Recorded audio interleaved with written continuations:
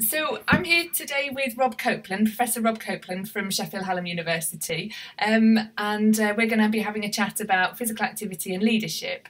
Rob's very kindly spared a bit of time in between meetings to have a chat with us today. So Rob, I wondered if you could start off by just telling us a little bit about you and your background, and maybe a bit about the work that you're involved in Sheffield at the moment. Yeah, sure. So I'm Professor of Physical Activity and Health here at Sheffield Hallam University, part of the Centre for Sport and Exercise Science, which covers everything from elite sport right through to broad population health research, really. My background's in psychology and sport and exercise science. So I did an undergraduate in sports science, and then did a master's in sport and exercise medicine, and then a conversion course in psychology, and then a PhD in psychology. So it's been a long journey, I guess, if you like. And I've been here for about 15 years working in sport, exercise and physical activity. The project that I'm involved in now is called the National Centre for Sport and Exercise Medicine, and that's an Olympic legacy project from London 2012. There's a centre here in Sheffield, there's one in the East Midlands, and then there's also one in London. And we come together to try and tackle some of the wicked problems that we face in society, particularly around non-communicable chronic disease. So lifestyle related diseases that particularly physical activity can have a very positive impact on, both in terms of preventing those diseases, but also in terms of treating those diseases and supporting people into better quality of life who are living with those conditions.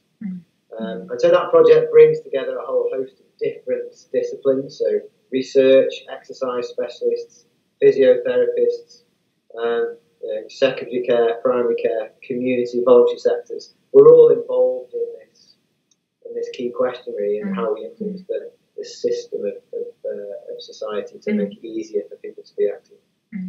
Brilliant, thank you. And you've got a kind of vehicle for making that happen in Sheffield under the umbrella of Move More, haven't you? And that's a physical activity strategy for Sheffield. Could you talk a little bit about that? Sure, yeah. So I guess the big idea for Sheffield is that we want to transform the city into the most active city in the UK by 2020. What I found is that if you want to engage different sectors, if you want to engage leaders across a system, you've got to have a big vision. You've got to have something that they will say, yeah, that sounds great. And actually, you know what, the bigger and the more sort of unrealistic and all the rest of it, the better, just to get people enthused and emotionally engaged in discussion. And then you can work out some of the details. So our big idea is to transform Sheffield into the most active city. And we've done that under the banner Move More because, whilst I love the National Centre for Sport and Exercise Medicine, if you try and say that to people, they immediately glaze over, whereas if you say it's about moving more, people get it. And so what we've done with that project is look at the system that influences people's behaviour, and we've said we want to make changes in all aspects of that system. So the physical environment within which people live and exist and commute to work and have recreation time and home time and all that sort of stuff. We want to change the physical environment. But then we also want to change the social environment, the policy environment, to reinforce some of the behaviours and enhance some of the beliefs that we want to see happen. We also have the workplace, and that includes the NHS as a workplace, as a specific context of interest to say, well, how can we make it easier for people at work to be physically active? How can we create workplaces to support that? And what programs can we deliver within those workplaces to motivate people and support them? We've got the same philosophy in schools as well as out there in the community. And collectively, what we try to do is to say, okay, if we're going to achieve this vision, we've got to make ground. We've got to influence each area of that system collectively and together. So we have described it before as like a balloon. And if you push on different parts of that balloon, you only have a small influence for the amount of time that you're pushing that bit of the balloon. Whereas if you squeeze the whole thing together, you can have quite a dramatic impact on that balloon and that shape. And so that's what we're trying to do. We're trying to squeeze the balloon, if you like, that is Sheffield, and make make it easier for people to be active. So that's the kind of philosophy behind it. Well, that's a really good analogy of the kind of system-wide approach that we're looking for. And as you and I know, Rob, Sheffield's a really interesting city, and that there's real health inequalities across the city, aren't there? So some areas that are very affluent and some areas that are really quite deprived. So the challenges across the city vary, don't they, in terms of what we're trying to achieve with it? Yeah, absolutely, and it's not a one-size-fits-all in terms of engaging with those communities, and some will require more intensive and different kinds of support. But I think what's really important is that we focus across the system. We don't just focus on the areas of high health inequality and identify that as a specific group that we throw all our resources in. Because what the evidence tells us is that actually we need to work across the system, so we try and raise the whole population. If we can do that, we create a social norm around activity that brings everyone up. So, this term proportional universalism, is kind of the thinking behind this, to say we need to do bits in all sectors, and we might need a greater proportion of investment in some groups, but that doesn't mean we shouldn't invest in others as well. And we've tried to do that in Sheffield by linking in with our partners in the local authority and the voluntary and the leisure sector, to say maybe some of your groups actually who you're working with out in the communities, how can we support you better? How can we give you the resources, the information, the skills to be able to do what you do really, really well? That's very face-to-face, intensive-based, versus maybe a social marketing campaign for people in a different demographic who interact with that. Much lower intensive, but it's the same message across the population. Yeah, from lots of different angles. Yeah, absolutely. And one thing I'm really keen that physiotherapists start to think about is there's always a big focus for physios on one-to-one interactions and interventions in terms of increasing physical activity, and we've got such a lot of natural opportunities to have those interactions with patients that it's a very obvious one. But in addition to kind of getting that right with patients, I'm really keen that physios start to think about things like school interventions, workplace health, active travel, the whole kind of built environment and how that supports physical activity or doesn't, and community interventions, campaigns, etc. Where do you see physiotherapists fitting into that kind of system-wide approach that you've talked about? Yeah, I mean, my experience in Sheffield is that as a profession, you've got a real deep and broad insight into the benefits of physical activity across a range of different populations and patient groups. And my experience is that you're generally a fairly creative group as well, in terms of being able to work with people and engage people in activity. And so if we can get physios that are willing to leave from the profession and say, do you know what, actually we have a role in working with the leisure sector or the local authority sector to be able to help you design programs or engage communities, that's one opportunity that they can do. There's also bits around how do we feed and provide information, evidence-based, for commissioners of activity, for people that make these commission decisions based on X, Y, or Z information. And physios are a really good source of empirical data in terms of what works. And I don't think we necessarily tap into that often enough. And the voice, because you carry with you the sort of credibility of a medical profession, an allied health profession, into that conversation, I think that's an important source of influence when we're trying to change commissioners and redirect existing funds to support physical activity. So I think there's opportunities across that system, both from influencing commissioners by providing the right sorts of information, through to helping be creative and design programs that will elicit health benefit, because you have such a great understanding of the impact of exercise and rehabilitation on the body, and you probably need to use that resource a little bit more.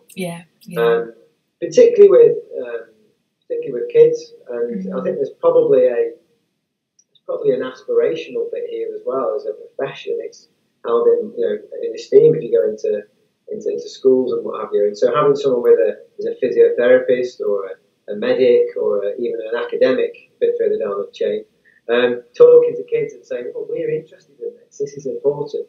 We know who gives the message makes a difference to the impact with which it's received." And so we perhaps shouldn't lose sight of that when we're thinking about the different professions that can have an impact. That's really helpful. I think there's quite a lot of evidence to support the fact that physios as healthcare professionals are very credible messengers, and so I think that's a real bonus for us. So it's a really important important thing that we need to remember. And I think it's a very good point that you made about collecting data and what data we collect and what we then do with it as well. I think there's a lot of improvements that we can make there.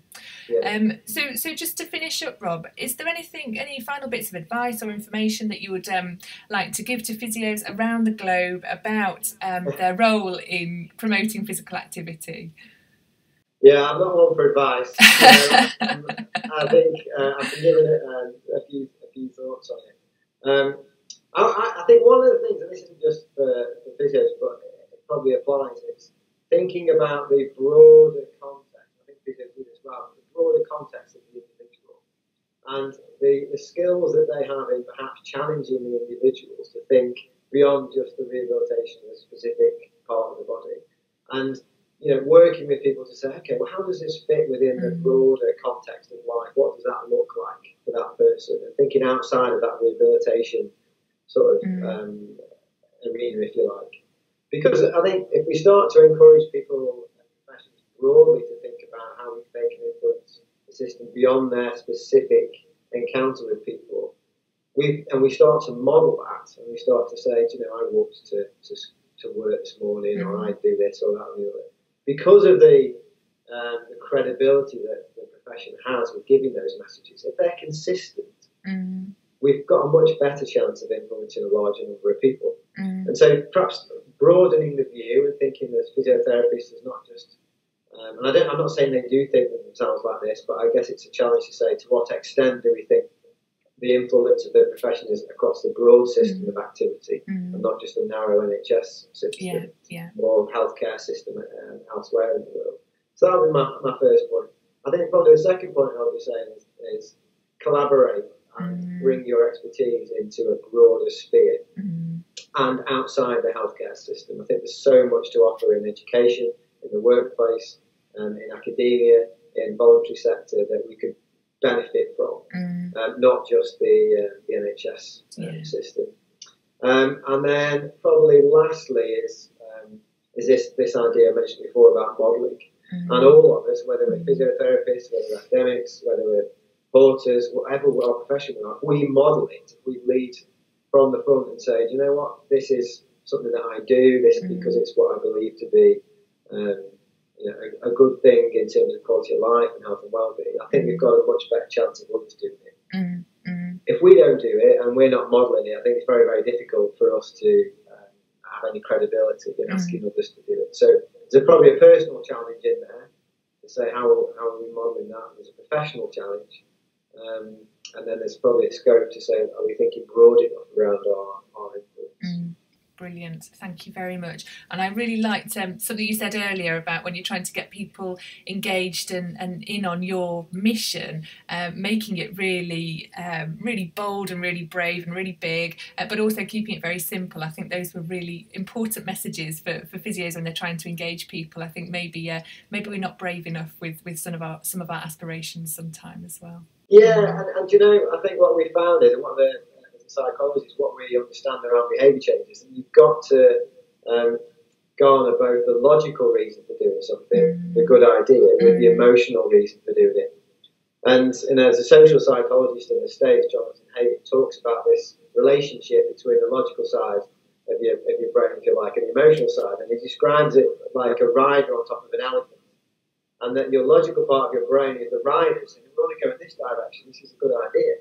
And then the emotional part of you, which is described as the elephant, is going, I'm not going anywhere. And if you're having a battle of wills between those two, it's only going to be one winner. So we've got to engage people emotionally by making it fun or personal development or aspirational, as well as saying, and if you do this, there will be X, Y, or Z benefits, or you'll avoid A, B, and C consequences. And I think in that dialogue, having a bigger vision, saying we're part of something that's beyond me is often helpful to engage people emotionally. So that's part of the thinking behind it. And that's the idea. Anyway. Yeah, brilliant. Oh, well, that's been really, really interesting chatting to you, and thanks ever so much for giving up a bit of time to do that today, Rob. Thank you. Yeah, no problem.